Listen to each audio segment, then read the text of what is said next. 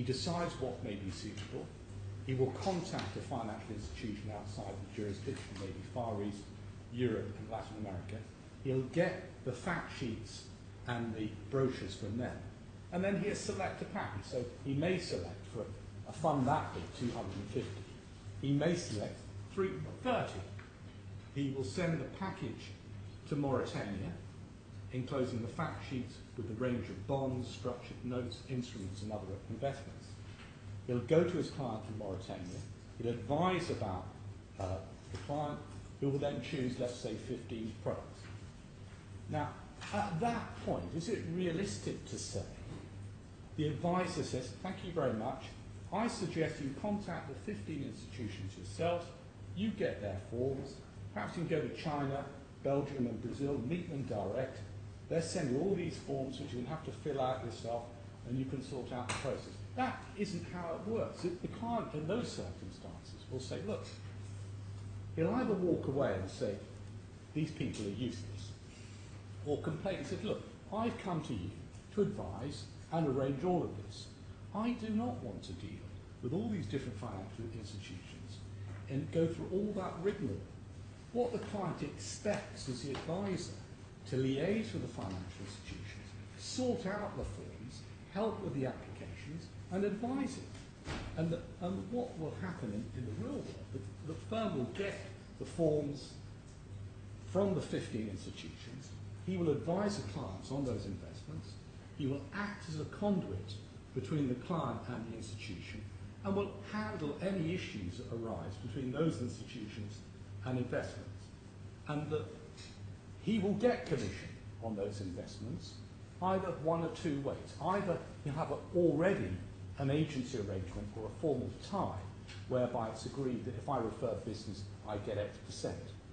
Or he'll have an ad hoc arrangement saying, I've got this client, he's got $10 million here, he wants to place it in these structured notes, I want my usual rate of commission, which will range anything anywhere between 1.5%, maybe up to 3.5%, but sometimes you'll see it at 5%. That's all very normal. I fear it may demonstrate my lack of grasp of the documentation in this case. But take the simple structure you talk about, that an entity in Dubai, which is authorized to give advice, is approached by a client, and the client says he wants X, and the advice is to do something slightly different, and the advice is accepted by the client. And so that the Dubai entity then has to go to his joint venture partner to ask if they will put together a product in order to achieve what the client wants. Yeah, on that particular type of scenario, if he's got a joint venture with someone else, he can go there, but he can go elsewhere. As I understand it, that is, in a sense, the structure here. Well, the Khorafis wanted X. There's a dispute as to what they wanted, of course.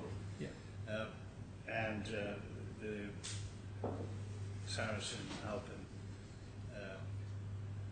approached Sarasin to put a product together which met the client's requirements. Correct. Right. Now, what is the document that emanates from Sarasin-Alpen to Sarasin which identifies what the client wanted?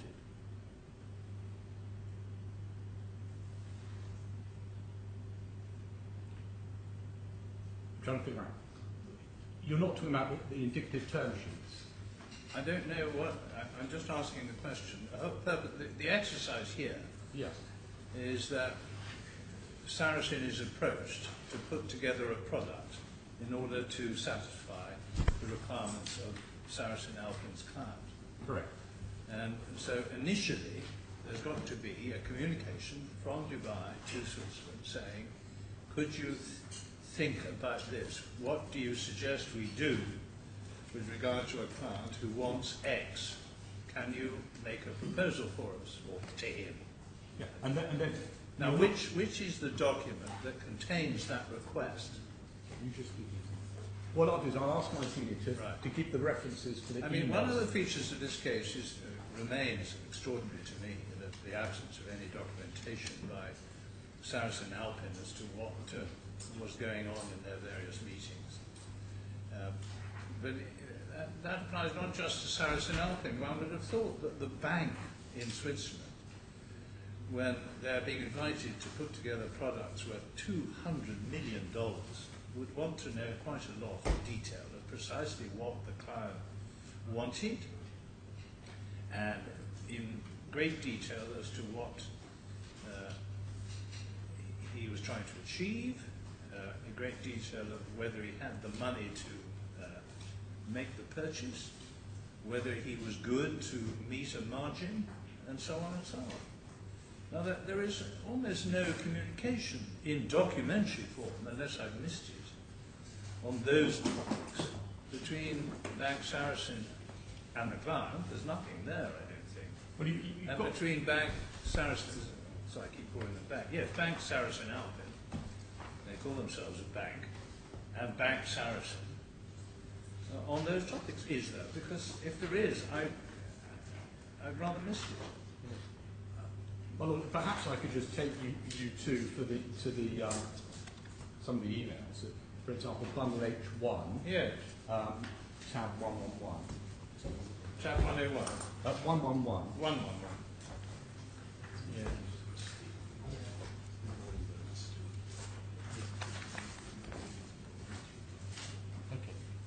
I haven't looked at this, but okay, thank you. Well, look, this is shortly after the April meeting. Yeah. And this is from now to Lernberger. So let me just read it, if I can.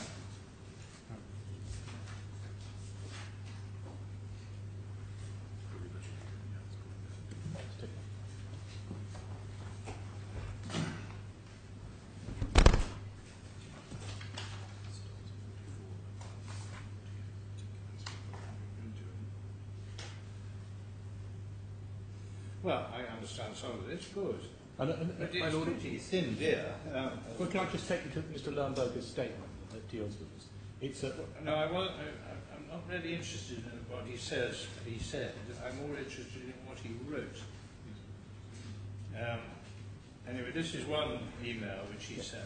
But my Lord also has another example in the next tab, in fact. Sorry? My Lord also has another example in the following tab, 112. Okay, thank you, yeah. But although there are very few indeed, my Lord is right to note. So we've looked at... Okay, I haven't looked at these before, but that's very helpful. I'm just trying to get a feel to what sort of... There's 112.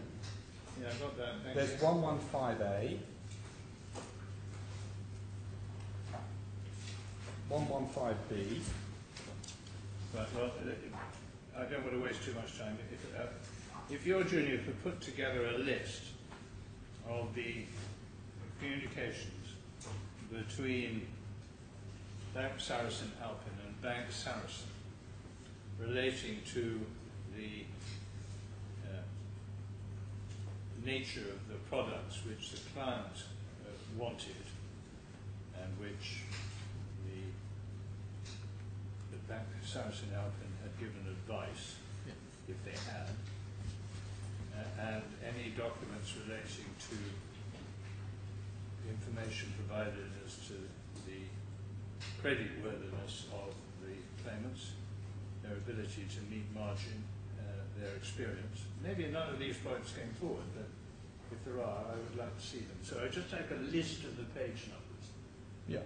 Thank you very much. But my Lord, if you've got that one, it may be useful just to look at 115B. I've got 115A, B, yes. Because that sets out the background of what's being required.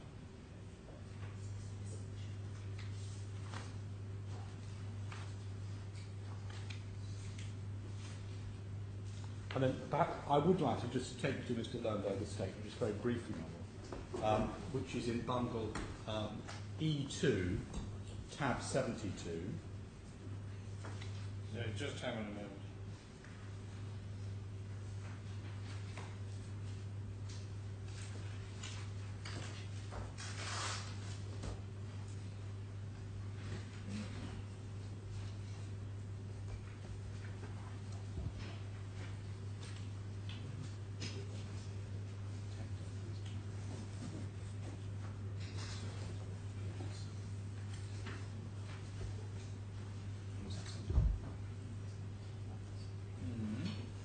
my lord. So if we look at paragraphs 47 of Mr. Lermberger's statement. Sorry, I'm nearly there. E2. E2 tab 72. Thank you.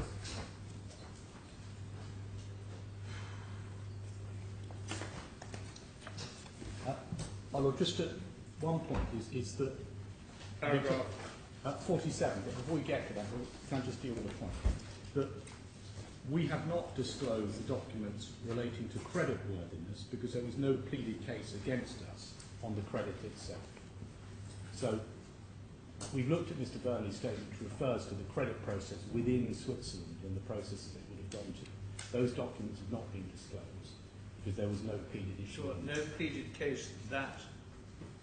There was no pleaded case as against us on the creditworthiness of the claims, saying that we shouldn't have taken them on as clients. Well, there's a pleaded case against the first directors.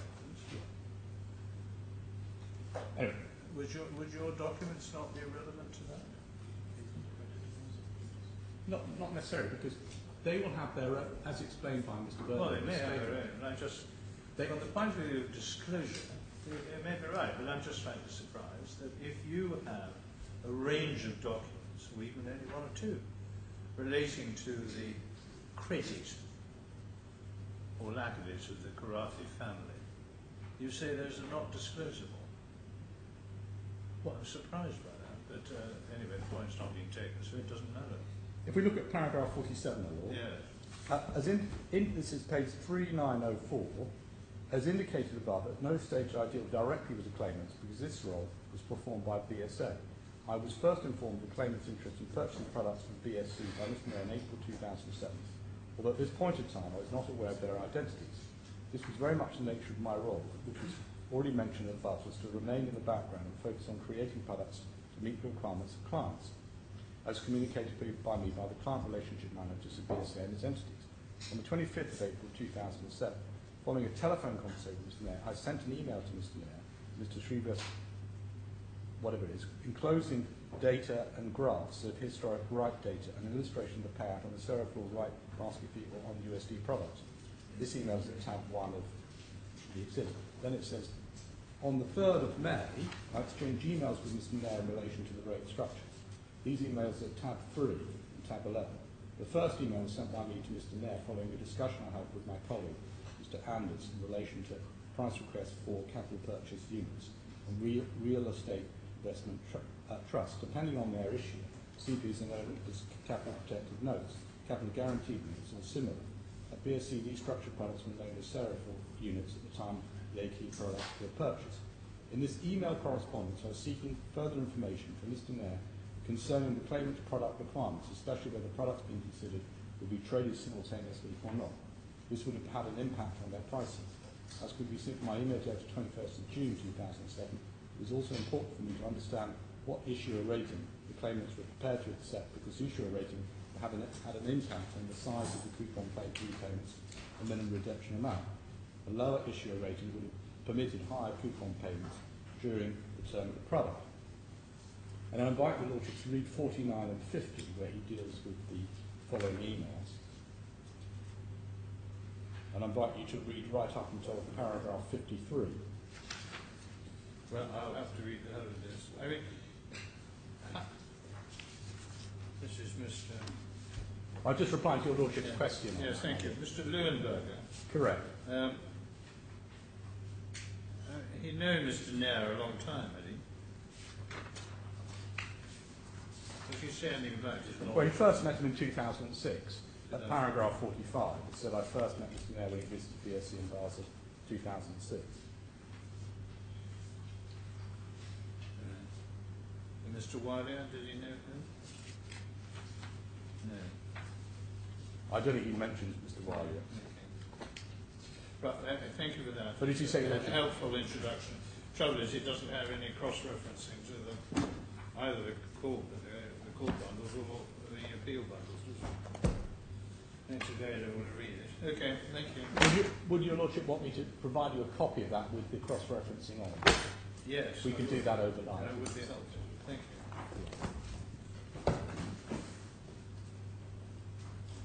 you. Anyway, thank you for the. Well, your junior is going to provide a list of the relevant emails, which are presumably in the H1 and H2 series somewhere. That would be or H3 or 4, I don't know. It would be helpful to see the run of them. But my Lord, look, I was dealing with my Mauritania example where you have a 250 million to invest.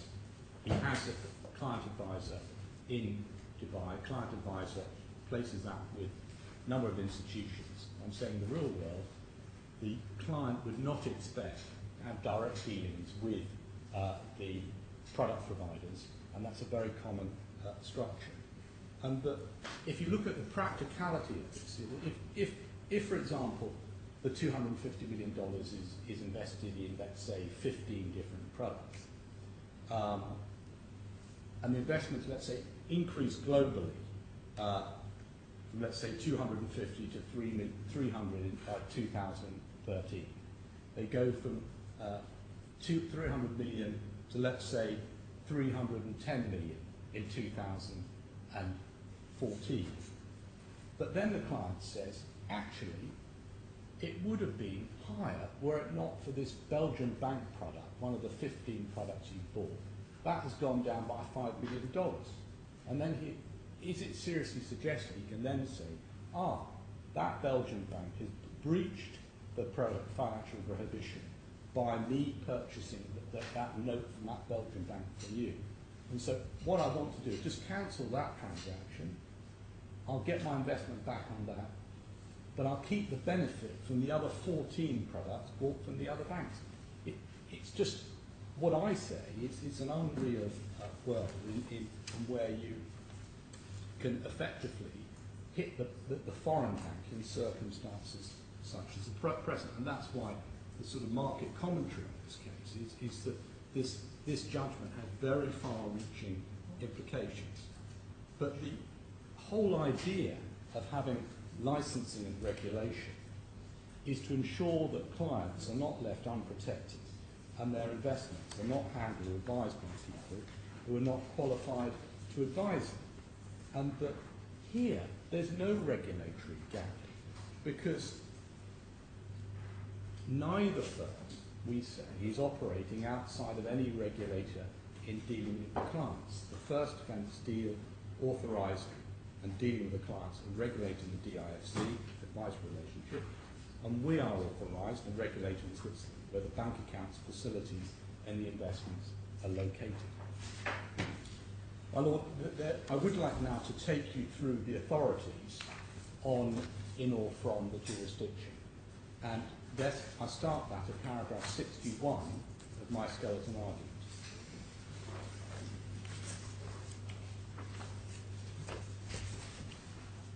And the first case I'd like to take your Lordships and your Excellencies in is the Akora decision in Authorities Bundle 5, tab 28. Yeah, what's the proposition that you say Akora establishes? Well, this case... There are lots, I no doubt it has its own facts. Well, I just want to know what is the proposition which you say we should apply as a matter of law to the facts of this case? Fine. Firstly, that you must have been carrying on business for a substantial period of time. That's proposition 1. Proposition 2... Well, is that an issue here? Well, it may be an issue because it may be an issue as to when tranches 1 and 2... I'm not doing it at all. I'm going for a long time. Okay. That's a substantial period of time. Second, they say that the key consideration in deciding whether or not the agent or person within the jurisdiction means that the principal outside is carrying on business, is whether or not the person within the jurisdiction can bind the foreign corporation. And we say that's a critical feature, and that doesn't apply here because D1 did not have the power to bind D2 contractually. And third proposition from this case is that the fact that the person in the jurisdiction communicates with customers does not mean that the foreign corporation is carrying on business within the jurisdiction. So those are the three propositions I derive from this case. And so I'd like to take you to the relevant passages in the judgment.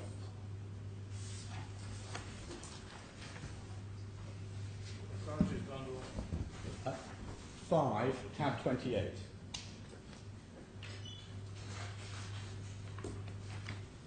I'd invite your lordships on this. Oh, sorry.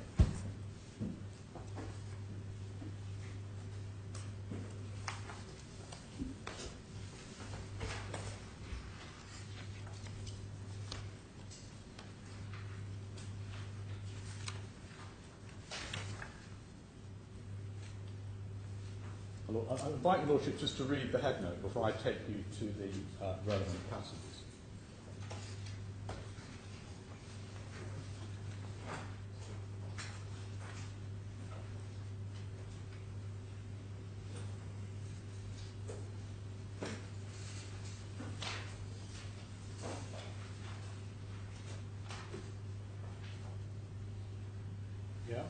If we turn to Lord Justice Buckley's judgment at page 718, he sets out the question to be decided at the beginning of his judgment, and about line 6 I start. The point to be considered is, do the facts show that the corporation is carrying on its business in this country? In determining that question, three matters here have to be considered. First, the acts relied upon as showing that the corporation is carrying on business in this country must have continued for a sufficiently substantial period of time. That is the case here. Next, it is essential that these acts should have been done at some fixed place of business. If the acts relied on, in this case, amount to carrying on in business, there is no doubt that those acts were done at a fixed place of business. The third essential, and one which is always more difficult to satisfy, is that the corporation must be here by a person who carries on business to the corporation in this country. It is not enough to show that the corporation has an agent here.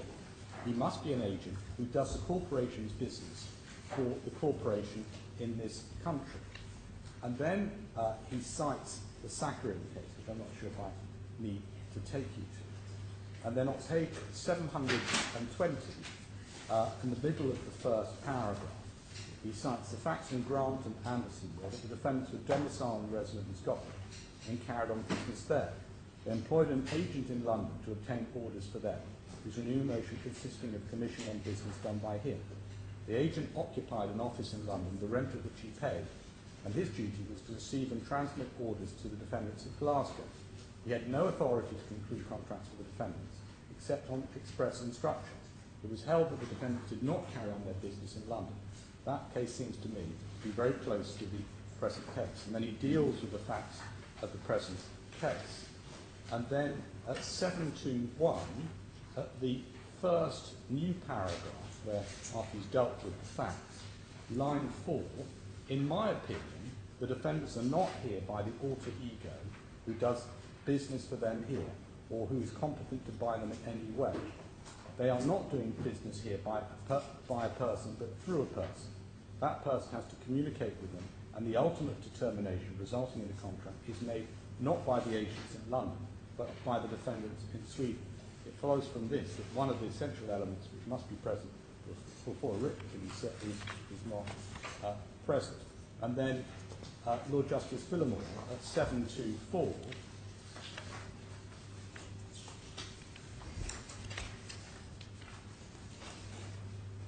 and then Phillimore at line 4 deals with the Sakharine Corporation case. He says, there's no doubt a strong case, and possibly the decision goes a little further than some of the previous cases. But it does not, in my opinion, go as far as we are asked to do in this case. The important distinction between the two cases is the Sakharine Corporation case. The agent in London had authority to enter into contracts on behalf of the defendants without submitting the orders to them for their approval, whereas in the present case, the agents have not that authority, their duty merely being to submit the orders to the defendants. Until they signify their approval, no contract can be entered into. And he says in these circumstances it seems impossible to say that the position of the defendants is in any way analogous to that of a person residing or a firm carrying on business in this country. And if I could just elaborate on the 3 points I derived from this. The first is the business must have been carrying on for a substantial business of time. And I say that in those circumstances, you need to look at each tranche separately and the acts relied upon. And you may conclude that for tranches 1 and 2 in June and July 2007 are not, this requirement is clearly not met, but it's more debatable in relation to tranche 3 in February 2008. And this requirement is consistent with general... But this wasn't the only business that they were doing, was it? No. And this requirement is consistent with General 2.3.1c, which requires regularity and continuity. We say the complaint in this case is about 3 tranches in a book of investment and not how the second defendant operates with a large number of clients and transactions. The second point is that one of the key considerations was whether the person in the jurisdiction could bind the foreign corporation. And we say that's a critical factor, and that is not present here. And the third is, as per Lord Justice Buckley at page 721, the fact that the person in the jurisdiction communicates with customers does not mean that the foreign corporation is carrying on business within the jurisdiction. That's clear in the passage at 721. My Lord, the main authority in this whole area, which summarises the relevant principles, is Adams and Cape Industries. And I'm sure it's a case that your Lordships have probably read a number of times in the past, because it's such a seminal judgment and it keeps coming up in all sorts of areas of law. And that's in Authorities Bundle 1, tab 4.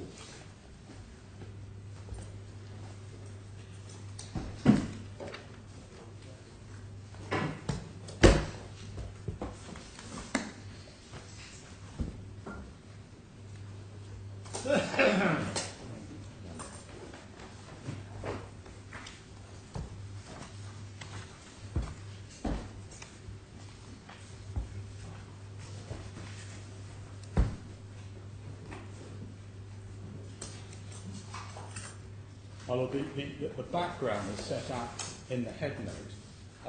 It may be simpler if I just give my summary of what the relevant structures were. What happened is that US default judgments were entered against Cape and Capasco. And Cape was a company incorporated in England, as was its subsidiary, Capasco. And Capasco was the marketing subsidiary worldwide for Cape. And we're talking about one of those asbestosis claims, that they're suppliers of asbestos.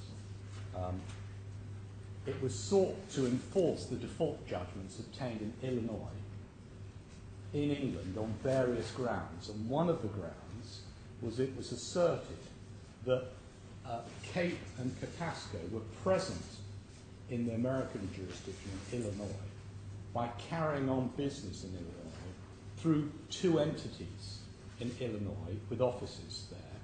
One was NACC and the other was CPC. And NACC was the marketing wholly owned subsidiary in the US of Cape. And NACC had the office in Illinois and was incorporated there. And after NACC ceased to carry on business, the marketing was done through another entity called CPC, which had been promoted by Cape, and it was also incorporated in Illinois. And Mr. Justice Scott held that the presence of NACC and CPC in Illinois and the business carried on by their respective offices in Illinois did not constitute the presence of Cape or Capasco in Illinois, and hence they weren't carrying on business there. So it's a situation where there's a subsidiary, 2 subsidiaries in Illinois, and they're saying, well, you're carrying on business in Illinois through them, and the judge held that that wasn't the case. This judgment was cited in the judgment of the judge, and perhaps we can look at it later at paragraph 391. And for current purposes, I would invite you to look at pages 467, where this whole issue is looked at right through. And I'm not invited to read it now, but the relevant pages that deal with this whole issue in Scott's Justice Scott's judgment is 467 to 484, and I invite you to read that in full because it is a very detailed analysis of this area. All right, that's 467 to 484. Yes, I do. Yeah. Issue 4 and 5. Do you say the head note is accurate or incomplete? Or?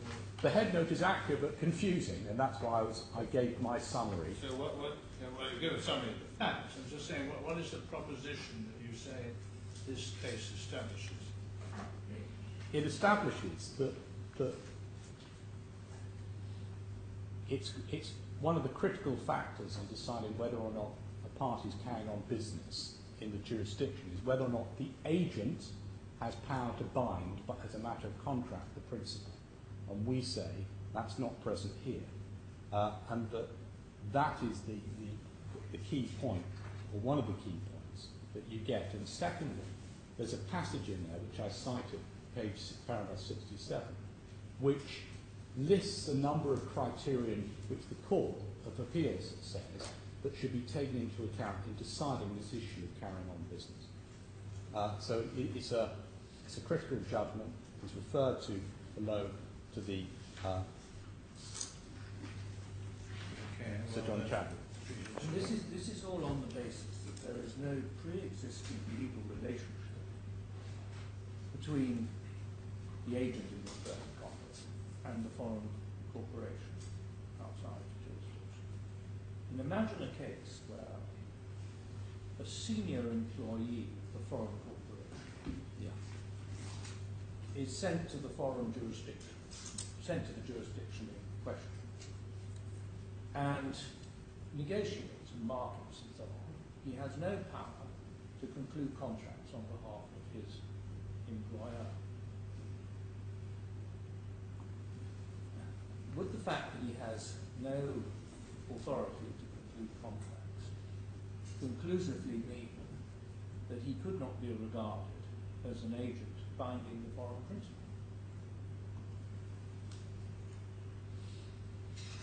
You're positing a situation where he's an employee held out as an employee of the firm, and if he's out there and he has authority and in fact enters into contracts, then he doesn't enter into contracts. He negotiates, he makes representations, he markets, but whether there's to be a contract or not is for the decision of his employing company, and which will decide either to enter into it or not. He can't. I would say in those circumstances he's not carrying on business. The corporation is not carrying on business within that jurisdiction. Not carrying on business through their employee. No. See, what's behind that question is simply quite obvious. We know the bank and Sarasin within Dubai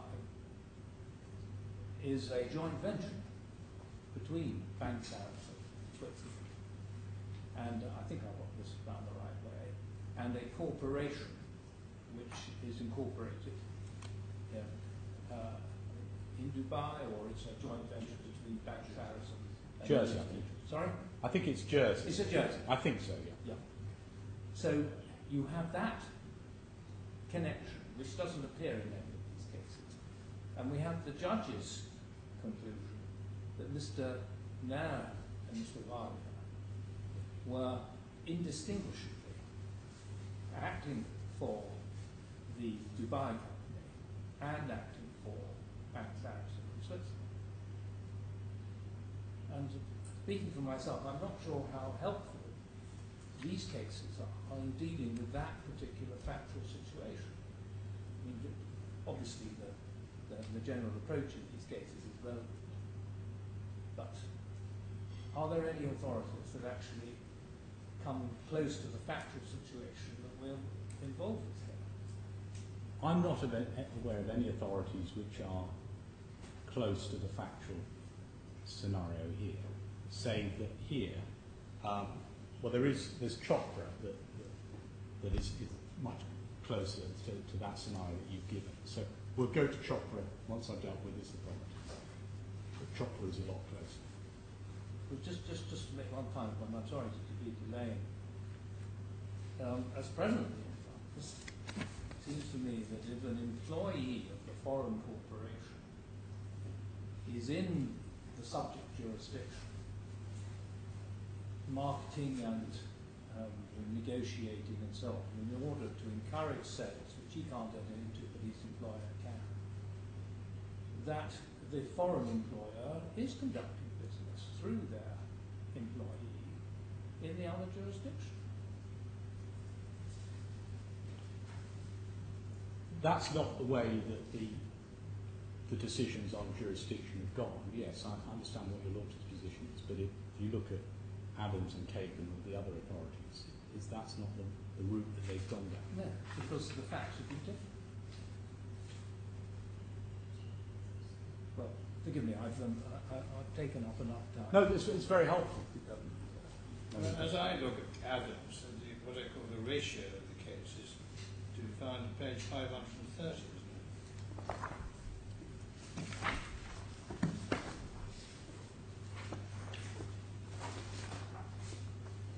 it? Exactly.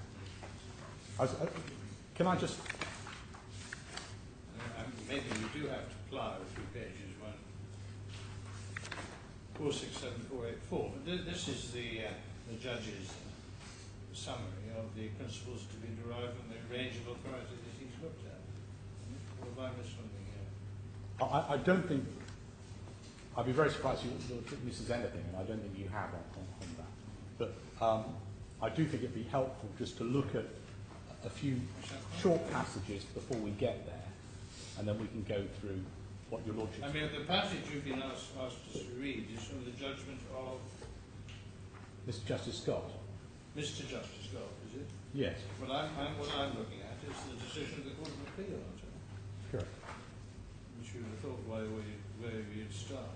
Yeah. Okay. So can we look at the Court of Appeal? I'm not going to take you to Mr. Justice Scott's judgment. I've just said that that's useful background because he does summarise all the authorities in detail and applies them. But if we could go to page 524 okay. in the judgment of the Court of Appeal, and I'd invite your Lordships really to read 524C up to 525E.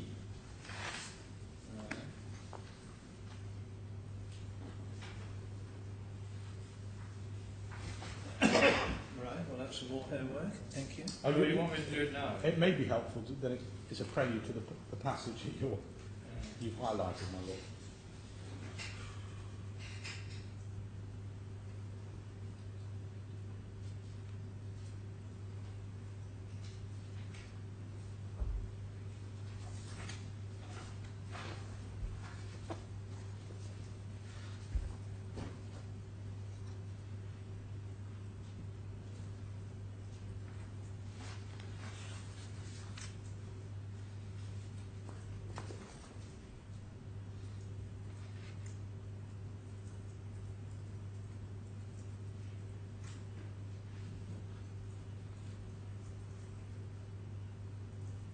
Yes.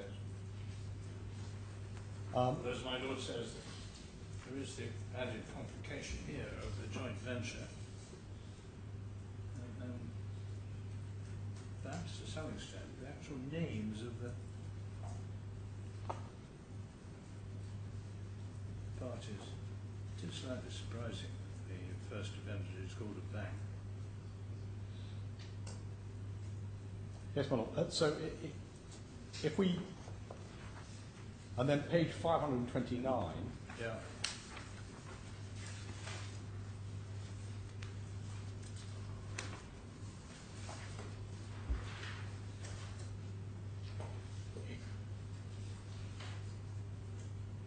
he does agree with, the Court of Appeal does agree with counsel for the plaintiffs in that case, that the existence of a power in the resident agent to bind the foreign corporation contract is neither exclusive nor conclusive test to the residence of the corporation itself. And then he deals with that. But then at D he says, nevertheless... That rather undermines your earlier submission, isn't it? Yes, but that's why I'm pointing it out, which is to say that it accepts it's not conclusive. And I say it's a very important fact. Right. And at D it says, nevertheless, it is a striking fact that there's one possible exception. In none of the many reported English decisions cited to us, it has been held that a corporation has been resident in this country and has either as a fixed place of business of its own in this country from which it carried on business through servants or agents, or has had a representative here who's had the power to bind it by contract, who's carried on business at or from a fixed place of business in this country. And then at G, where the representative of an overseas corporation has general authority to create contractual relations between corporation and third parties and exercise that authority, there may be little difficulty in applying the maximum pre-facet per alien facet per se. Where no such authority exists, there may be much greater difficulty.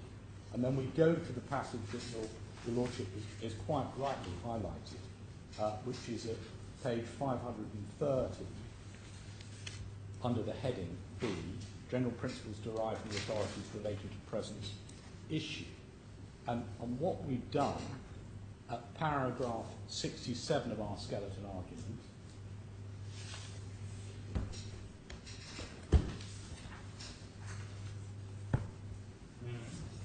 is deal with each of the criteria listed and then apply that to the facts here. But looking at the test at 530, in relation to the trading corporations, we derive three following propositions from consideration of the many authorities cited to us relating to the presence of overseas corporation.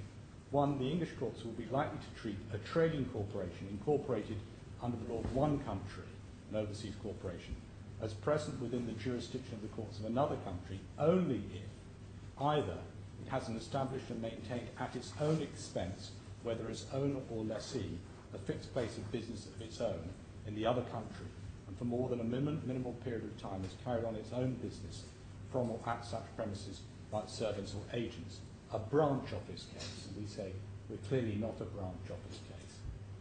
Or two, a representative of the overseas corporation has for more than a minimal period of time been carrying on the overseas corporation's business in the other country at or from some fixed place of business. Two, in either of these two cases, presence can only be established if it can be fairly be said that the overseas corporation's business, whether or not together with the representative's own business, has been transacted at or from the fixed place of business. In the first case, this condition is likely to represent few problems. In the second, the question whether the representative has been carrying on the overseas corporation's business was doing no more than carry on its own business will necessitate an investigation of the functions which he's been performing in all aspects of the relationship between him and the overseas corporation.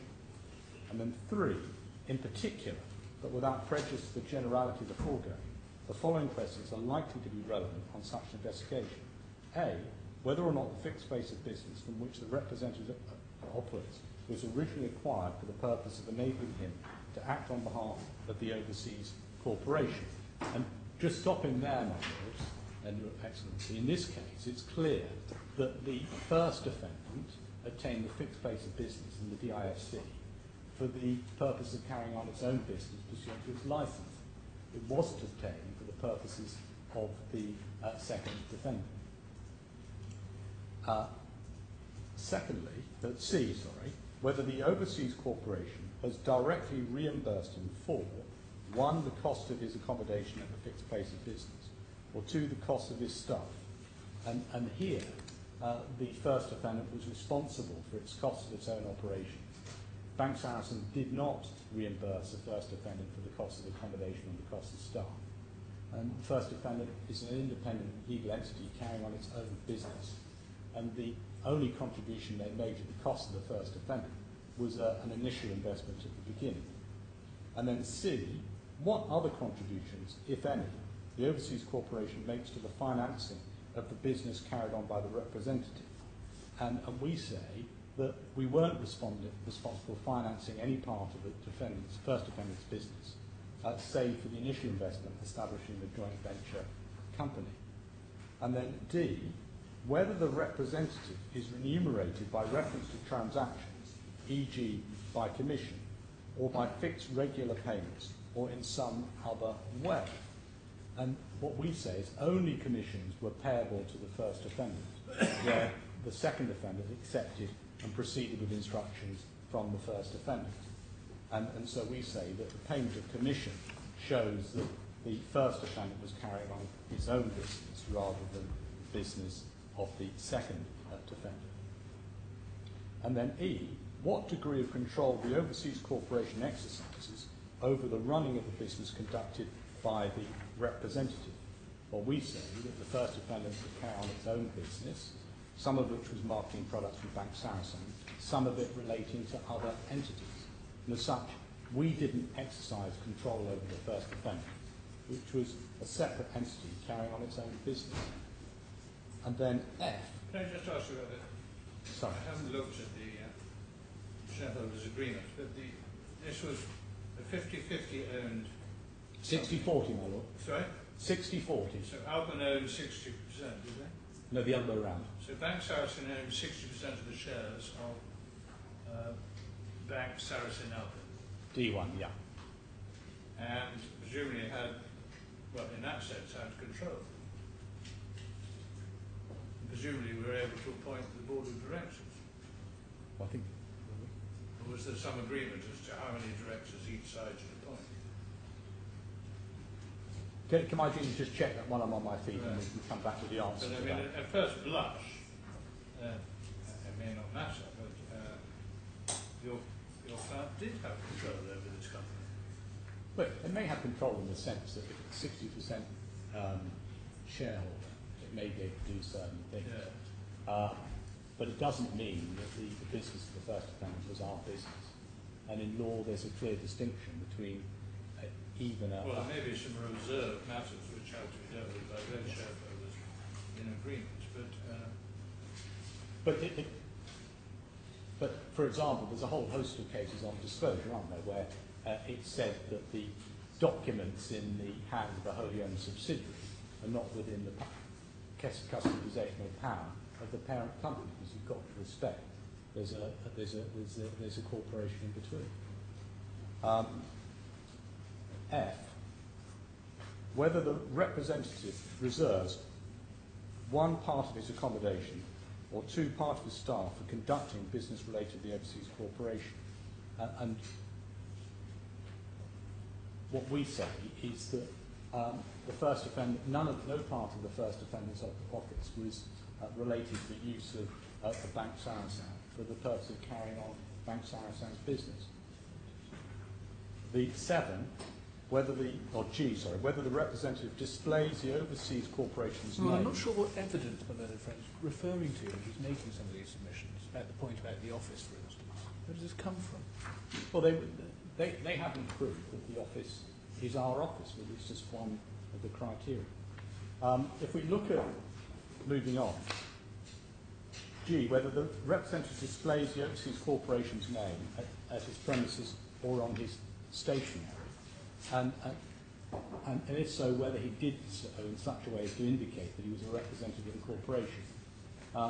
The first defendant did have a non-exclusive royalty-free license in the name of Bank Sarasin in connection with the business in the Middle East, but it had its own brand of Sarasin-Alpen, and that was on the correspondence.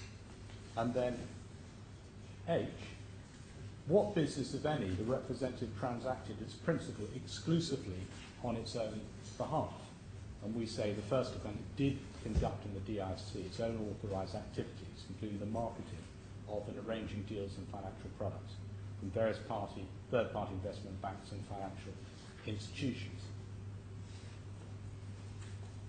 And then I, whether the representative makes contracts with customers or other third parties in the name of the overseas corporation, otherwise in such manner as to bind it. And clearly, it didn't. It was never authorised to enter into or conclude any contract on behalf of Bank Sarasin.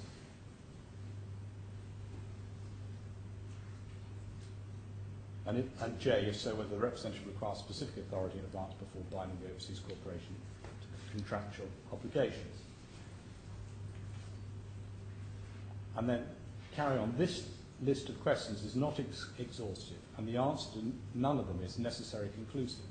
If the judge was intending to say that in any case, other than a branch office case, the presence of an overseas company can never be established unless a representative has authority to contract on behalf of and bind the principal, we regard this proposition as too widely stated. We accept Mr. Morrison's submission to this effect. Every case of this character is likely to involve a nice examination of all the facts, and inferences must be drawn from a number of the facts, adjusted together and contrasted. Nevertheless, we agree with the general principle as thus stated by Mr. Justice Pearson in the Jabor case. A corporation resides in this country, it carries on business there at a fixed place of business, and in the case of an agency, the principal test to be applied in determining whether the corporation is carrying on business at the agency is to ascertain whether the agent has authority to enter into contracts on behalf of the corporation without submitting them to the corporation for approval. On the authorities, the presence or absence of such authority is clearly regarded as being of great importance one way or another. A fortiori, the fact that a representative, whether with or without prior approval, ever makes contracts in the name of the overseas corporation or otherwise in such a manner so as to bind it must be a powerful factor pointing against the presence of an overseas corporation. My Lords, I've dealt with I've listed the criterion and our submissions on those at paragraph 67 of our skeleton argument. Just for your Lordship's note, on page 37, at subparagraph 9, we refer to Dicey and Morris, which summarises Adams and Cape Industries. And just to give you the reference, you don't need to look at it. It's Authorities Bundle 7, tab 58, page 2454. You say Authorities Bundle 7. Go on, yes.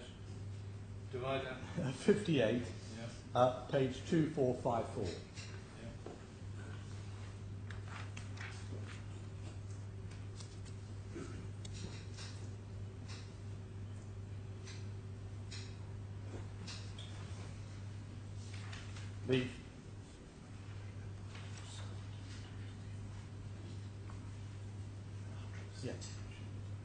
And going back to the fact of Adams, it's that NAAC, as I've explained when I took you to the head note, was a wholly owned subsidiary of Cape. It was marketing Cape's goods, but the Court of Appeal held that that did not mean that Cape carried on business in the US. So although it had a marketing operation, that was done through a subsidiary, and the wholly owned subsidiary, and the fact that that was doing the marketing operation there did not mean that Cape, the parent company, was carrying on business in Illinois. Well, that's Adams. Thank you. My Lord, a paragraph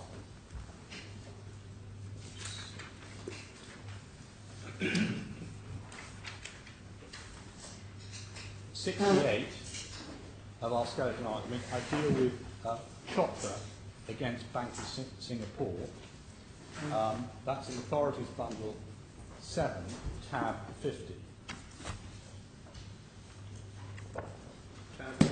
Tab 50. You want us to get that? Yes.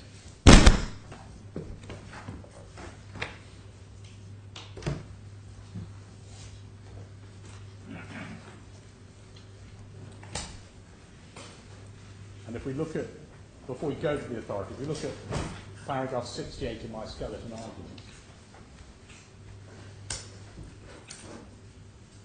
we say that in answer to Sir Richard Field's question, are there any cases which are more akin to our scenario? I think this is probably the closest.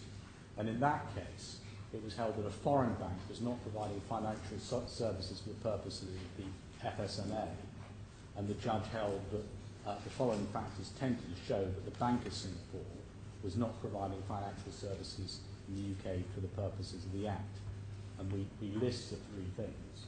One, there was a service level agreement between the Bank of Singapore and its UK representatives, and that specifically provided that the representative did not have the authority to bind Bank of Singapore.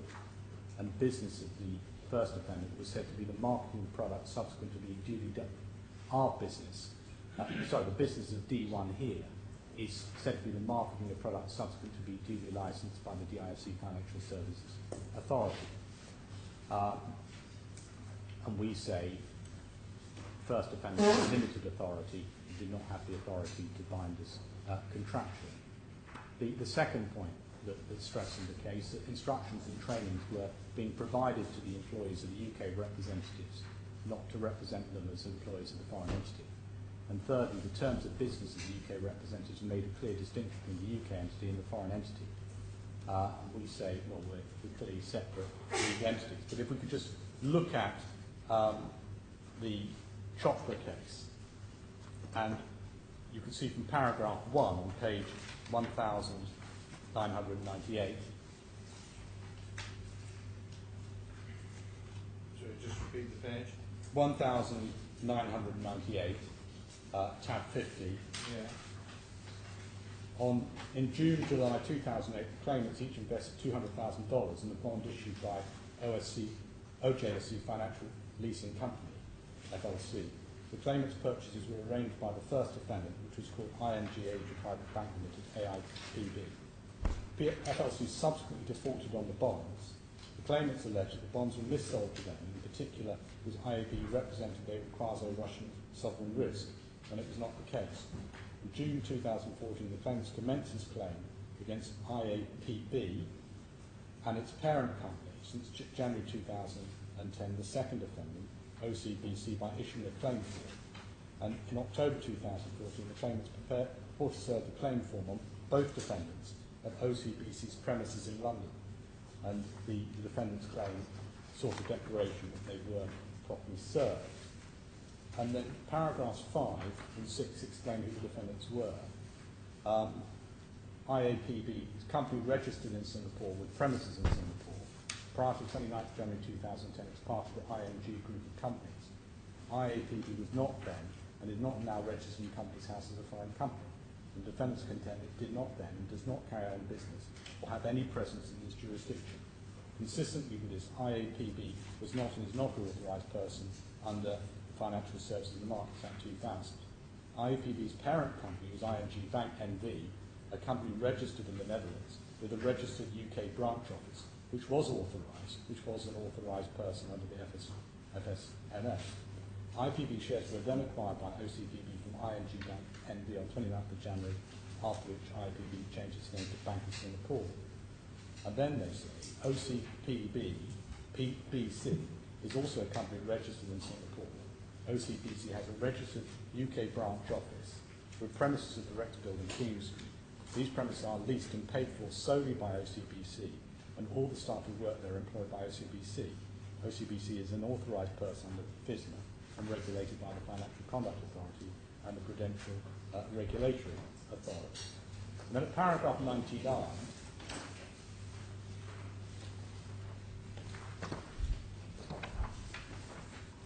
you can see that the authorities that they thought was the key authority in this issue is Adams and Cape Industries, paragraph 99, where they cite the passage that your Lordship picked up on from the Court of Appeal.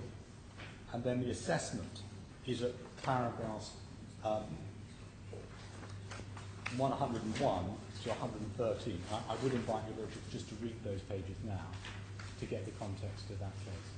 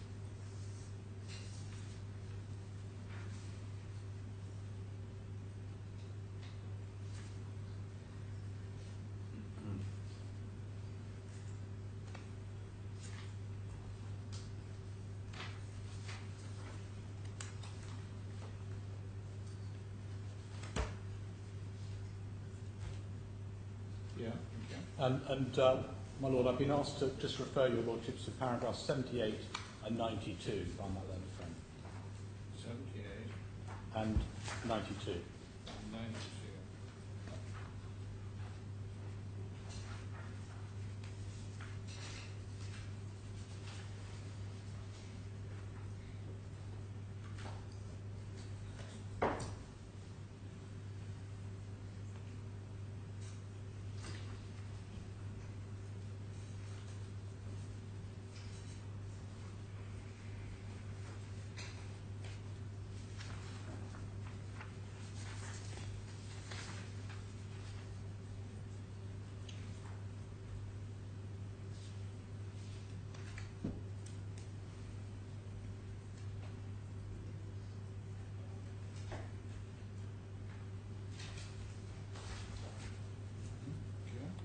My Lord, then we can put the authorities away.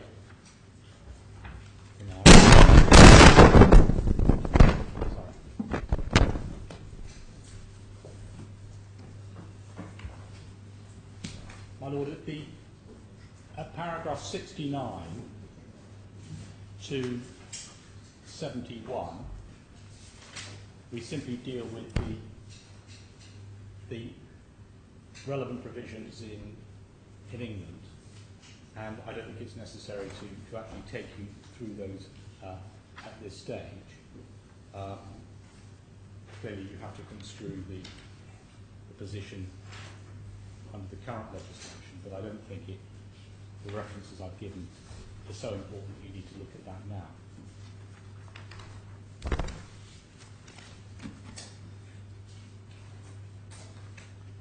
The next item is dealing with paragraphs 72 and 73 of my skeleton argument. I don't think it would be particularly helpful just to take you through the rules of attribution, because I'm sure you're very familiar with them, but I would just give your Lordships the references. So paragraph 73, Meridian's Authority Bundle 5, tab 31, and the key page to look at is page 507. 507. As regards paragraph 74, Bank of India against Morris, that's Authorities Bundle 5, tab 35, and the key paragraph is paragraph 130, and that considered attribution in the context of section 213 of the Insolvency Act of 1986, which is a fraudulent trading. And then Bilter against UK, which is paragraph 75, that's Authorities Bundle 6, tab 49, and that's another section 213 case, and the relevant paragraphs are set out there. That's 187 to 190. But we say that attribution is not a determining factor. Merely because certain acts of a person can be attributed to another does not mean that the second defendant is carrying on business in the DIFC. You need to look at the capacity of Mr. Nair. What was he doing? Was he doing it as an employee of D1? Or was he doing it on behalf of D2? And we say he was doing that as in his capacity of servicing his own client, and he was the client relationship manager under the general terms and conditions. And we deal with this at paragraph 76 of our skeleton argument.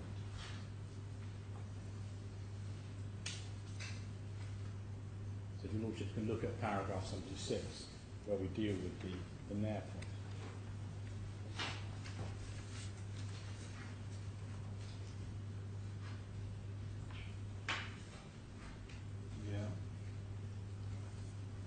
Paragraph 77, which is dealing with the claimant's submissions. The claimants in their skeleton argument, paragraph 421, they say that the Court of Appeal has already found that the investment contracts between Bank Sarasin and the claimants were concluded in the DIFC, and they say we're bound by that finding. We say that's wrong. The first is that you consider there was no performance of any part of the transactions within the DIFC. And we say it's important to look at more than merely where contracts were concluded. I don't know where that's coming from. None of the key agreements between the claimants and Bank Sarasin, such as the credit facility agreements, were concluded in the DIFC. So far as we're concerned, all the relevant agreements were concluded in Switzerland. That's where we issued the documents, and that's where the documents were returned and where they were signed. And insofar as they were signed by the claimants, they signed them in Kuwait or London.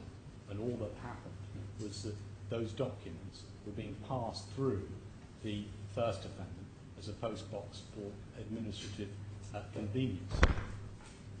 But if we can look at the judgment of the Court of Appeal, that's in bundle C2, tab 41A.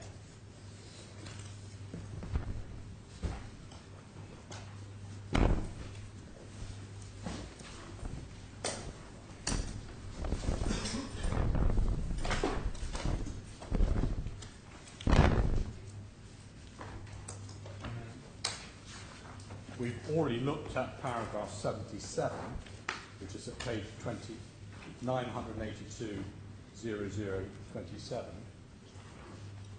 And if we look at paragraph 55.3,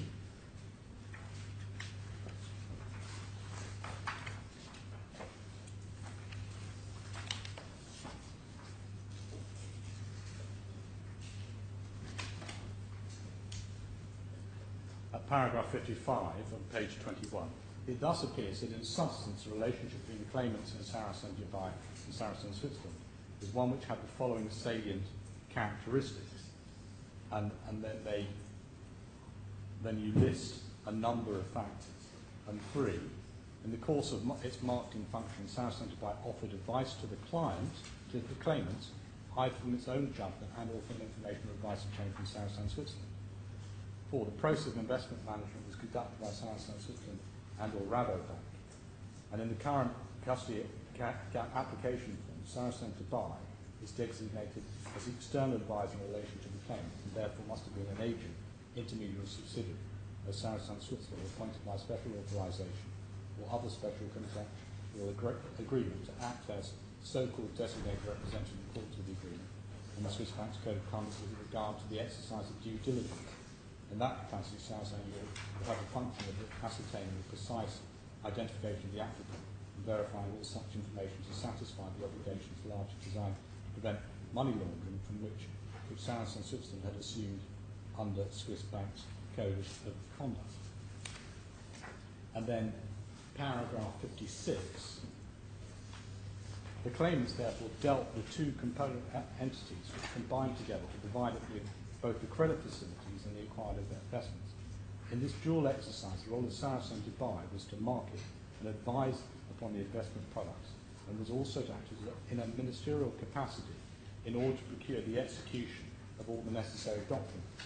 In that capacity, they were not the claimants' agents, but they were acting as part of Bank Sarasin banking group for the purpose of processing, negotiating, and administering credit and investment transactions on behalf of Sarasin Switzerland. And then we've got the passage we looked at before at 77. And the claimant in their skeleton argument, there were now to paragraph 78 of our skeleton argument, the claimants in their skeleton argument rely on Mr. Burnley's evidence that the relationship between the first defendant and Bank Sarasin did not operate as it was supposed to do. Merely because it didn't operate in the way that Mr. Burnley expected does not mean that the Bank Sarasin contravened the financial service prohibition. You need to look at, was Bank Sarasin conducting the 4 specified activities found by the learned judge? In so carrying out those activities, was it carrying on business in or from the DIFC? And we say it wasn't. And you should appreciate that the claimants, on one level, were clients of both the first defendant and Bank Sarasin. And what was in reality being done, the advisory part of it, was being done by the first defendant, and we were the ones supplying the product. And insofar as documents needed to be signed or transmitted, the first defendant effectively acted as a communicator or a postbox rather than substantively. Paragraph 79, the claimants have listed instances in paragraph 1 where they say that the first defendant and Bank Sarasin operated as one operation, and we list what the arguments are against that, and I think I've made these points generally as I've been going along, but I would invite you to look at paragraph 79.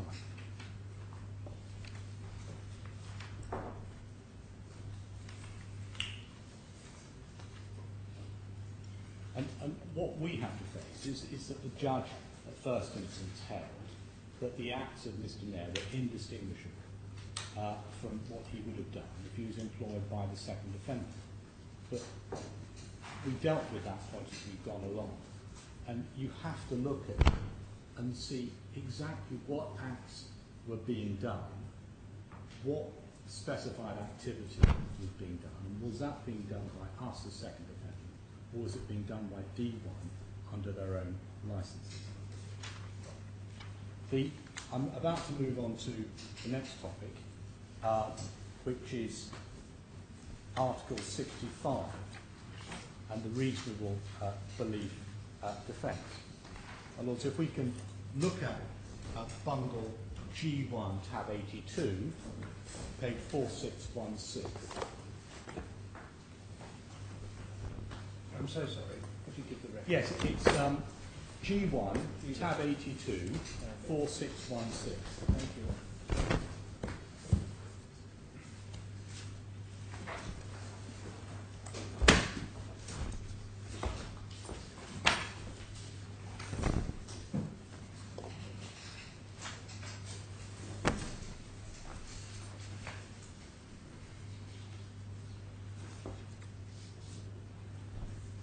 65, unenforceable agreements, breached by party to the agreement. Subject to Article 65(5), a person who makes an agreement in the course of carrying on a financial service can breach of the financial services prohibition or the collective investment prohibitions shall not be entitled to enforce such agreement against any party, the relevant party, to the agreement. And then 2, subject to an agreement that may otherwise be reached between the parties, the relevant party may apply to the court to recover A, any money paid or property transferred to him under the agreement, and B, compensation reflecting any loss sustained by the relevant party as a direct result of such payment and transfer. And clearly for the damages here, there are arguments on what this means and how it's to be construed, and presumably that will be dealt with if there's an appeal on the quantum judgment. And I understand the Lordships have indicated that you would rather hear submissions on quantum at this hearing. But if we look at subparagraph 5, this is the key provision. If the court is satisfied that the person carrying on the financial service reasonably believed that he was not in breach of the financial services prohibition or the collective investment prohibitions by entering into such agreement, and that it is fair and just in the circumstances to make an order, it may make one or more of the following orders. A, an order that the agreement be enforced between the parties to such extent and under such terms and conditions as the court sees fit. Or B, an order that money paid or property transferred under the agreement be retained or dealt with in accordance with the agreement in such matter as the court deems fit. And then 7, in Article 65, agreement means an agreement, the making or performance of which constitutes or is part of the carrying on of a financial service. The test of reasonable belief at subparagraph 5 does include a subjective element. Did the second defendant in fact believe it was not breaching the financial services prohibition? And we say clearly we did not believe that we were breaching the financial services prohibition. And I invite your Lordships to look at the relevant passage in Firth on financial services. And that's Authorities Bundle 7, tab 56.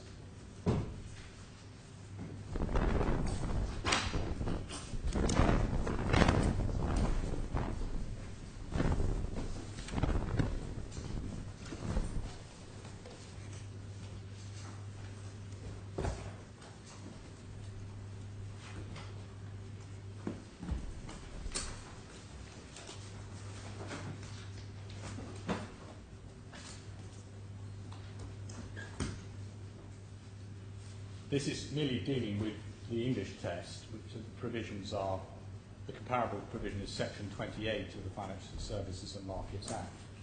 And this passage is simply dealing with the relevance of legal advice. And it says, whatever... Where are you reading it, please? It's page 2437. Yeah.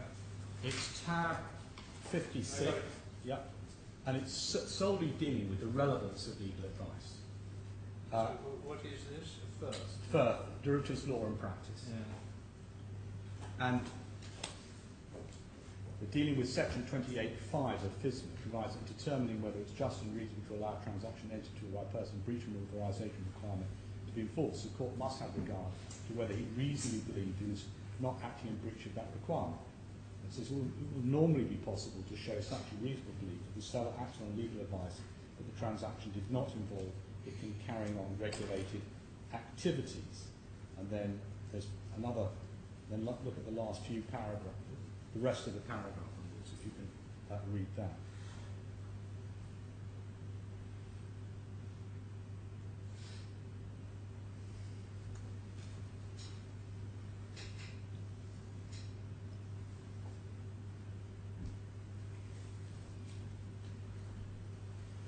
It's just simply dealing with, is it relevant that you took legal advice? It's not dealing with the test generally. And then, can we look at Watersheds and DaCosta, Authorities Bundle 5, tab 41.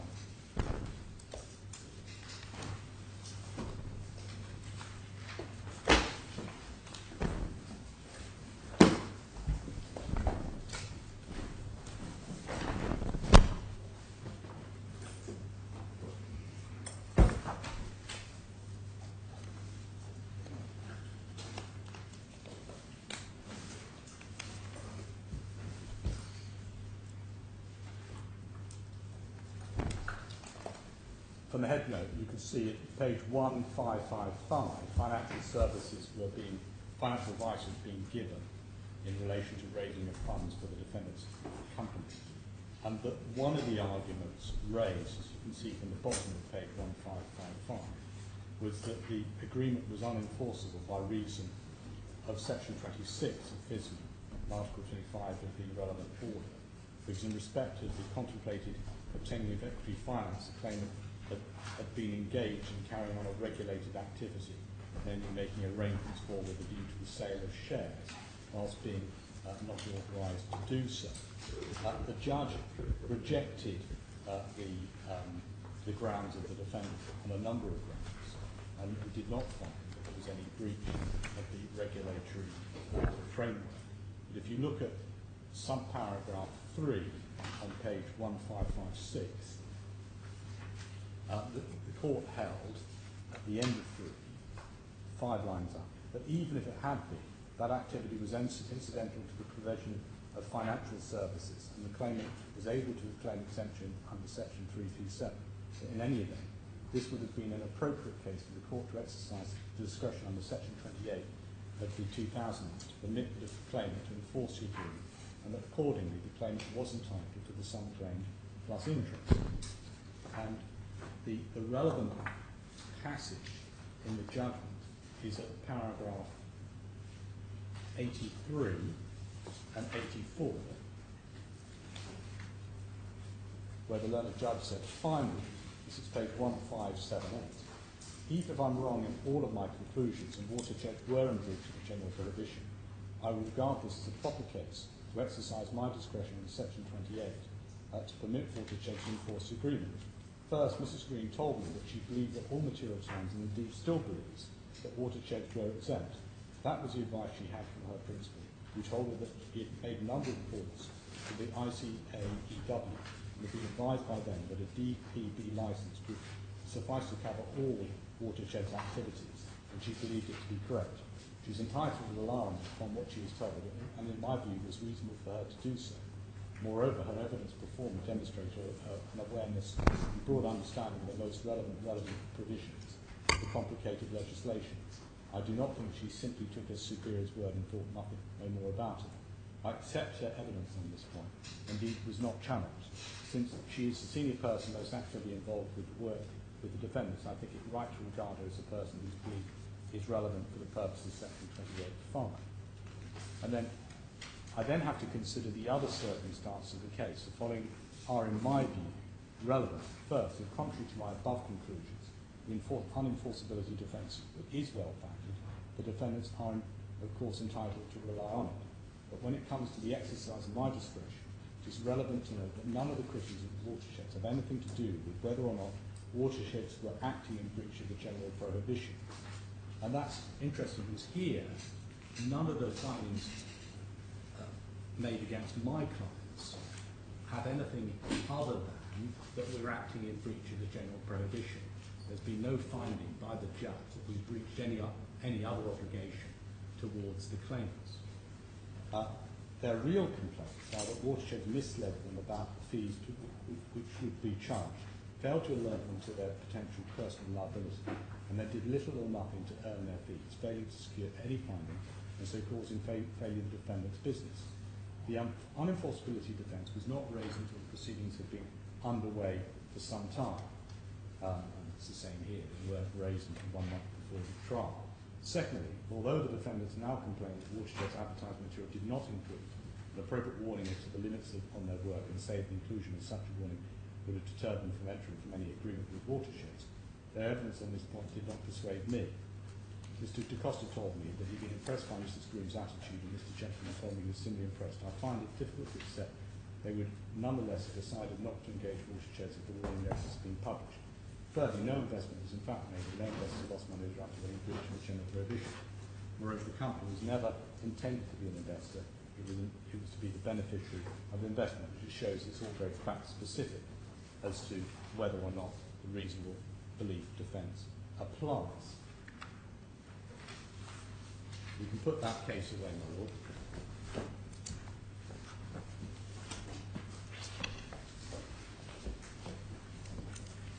So, does this effectively leave an